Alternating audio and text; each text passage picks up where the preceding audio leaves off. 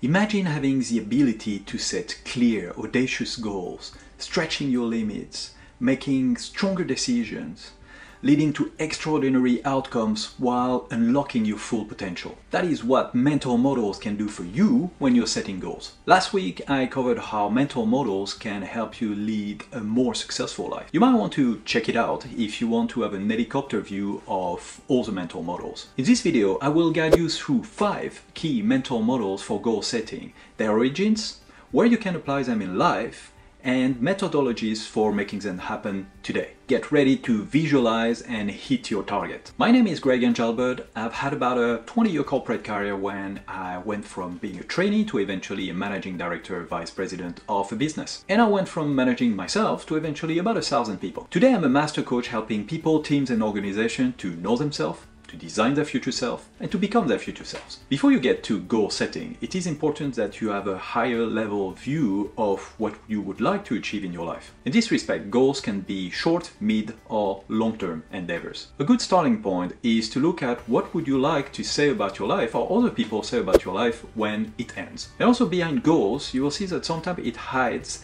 aspiration, the person that you would like to become. This is the future version of yourself that you aspire to become. So start by doing some introspection about this, and you might want to check this video here if you want to know a methodology for how to find your life purpose. Now that you've done with that, why are we using mental model for goal setting? That is to ensure that your goal setting is meaningful to you and others, stretching you, your team, your organization to go beyond your current capabilities. That your goal is a true goal. It's not based on a misunderstanding of reality, and effectively you will never reach it because it's misunderstood. Because a misunderstood goal is a goal that will never reach its target. It's suiting your nature, and it's the right balance between risk-taking and no risk at all. It is well defined and measurable so you can see your progress. What's a regret? It's a feeling of dissatisfaction, disappointment about past actions, decisions, or missed opportunities. It is usually backwards looking. You experience regret after an event. The regret minimization model involves looking at potential future regrets to help you design, take decisions today that will improve the fulfillment that you can achieve in your life. Here, fulfillment is something you need to define for yourself, so come back to this life purpose exercise we've talked about before. This model is attributed to Jeff Bezos, the founder of Amazon. Bezos used this concept back in the early 90s to make a major life decision for himself. He wanted to be selling books online. His boss was intrigued, but told him that he should be thinking about it. He had a great job after all, so why go for a startup? So Bezos took 48 hours to think about it, but he needed a model to help him take this decision, something that would help him to come to the right answer for him. So he visualized himself being 80, and he asked himself the question, would I regret not having done this if I would be 80, or would I be happy to have done this? And his conclusion was that absolutely it is something that he would never regret doing, to jump into this opportunity. And the rest is history.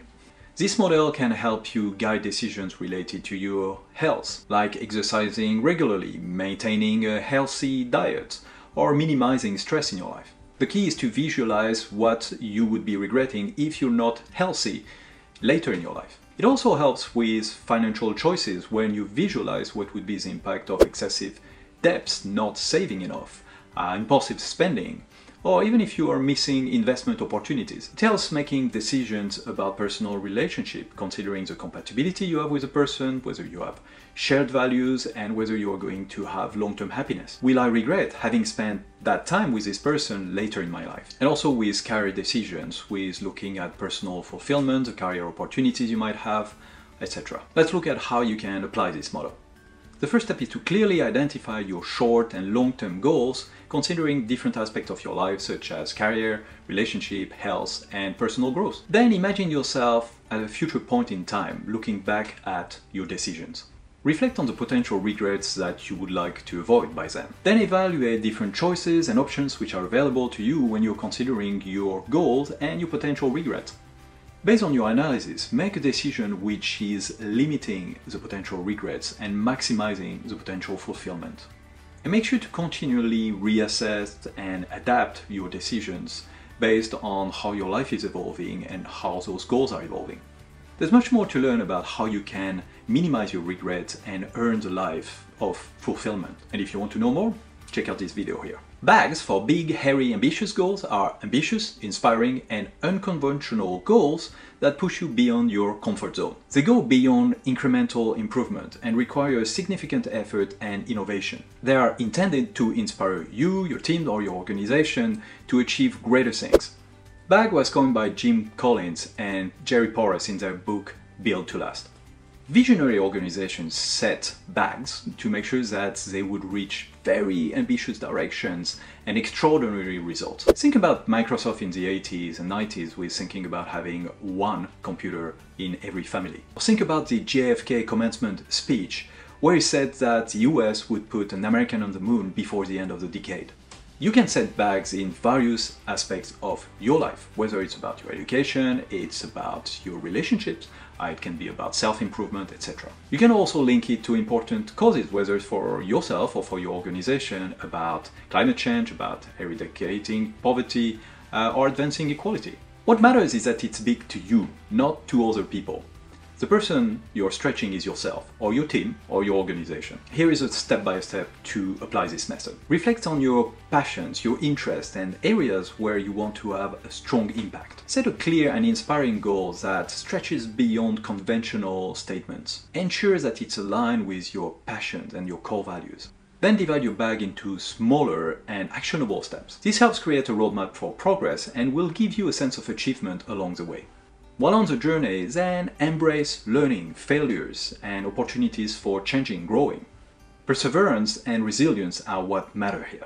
Seek out mentors, coaches, like-minded people who can offer guidance, support, motivation so you can get to your BHAG. You like this video so far? Then you know what to do. Also subscribe and put the notifications on if you want to receive content like this every week. And if you want to learn more about goal setting and mental model, check out in the description all the links that you can dig in. First principles involve breaking down complex problems or goals into fundamental truths to build innovative solutions. They are basic foundational truths that serve as building blocks for reasoning and decision making. So this model is very much about critical thinking, to finding very different type of solutions, and also to make sure that you do not live according to false assumptions. First principles date back all the way to ancient Greece with Greek philosophers, particularly Aristotle. Isaac Newton used it for evolving his series of physics and also building calculus. René Descartes in the 17th century created the inquiry method that is a further development of the first principle. And for more recent application and people who talk about it, you have Elon Musk, who talks a lot about it for creating breakthrough innovation for SpaceX and Tesla.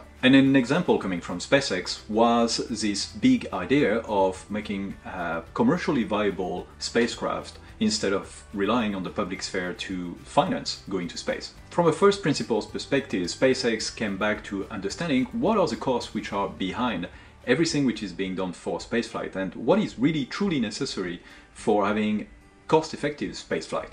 Hence eventually coming up with the idea of reusable rockets, when the conventional thinking is that you could not reuse rockets. For you, you can use it to break down complex problems into manageable bits and also understanding the assumptions that you have behind your problem so you can find innovative solutions. Here are some ways that you can apply this model. The first step is to clearly identify and define the goal that you would like to achieve. Analyze the problem or goal and look at its fundamental elements, its fundamental truths.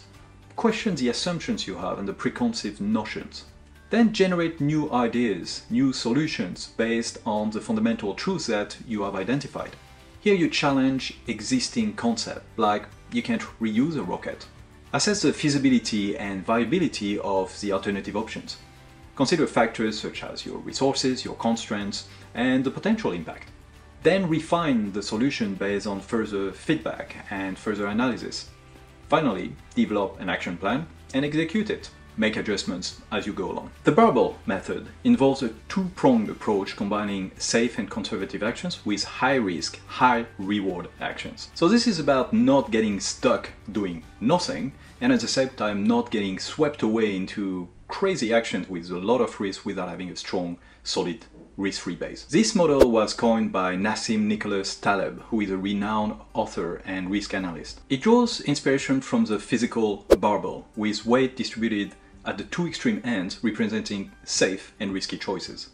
You can apply the Barbell Method to investment strategies, for instance, where you would allocate part of your portfolio to low-risk type of investment, type of assets, and another part to more risky assets, to bigger bets with a chance of higher return, but maybe higher losses too. You can also use it for learning by balancing foundational type of learning based on theories, on basic principle, and at the same time looking for a more adventurous type of learning, more edge type of learning in a specific topic. Also to career choices and entrepreneurial ventures.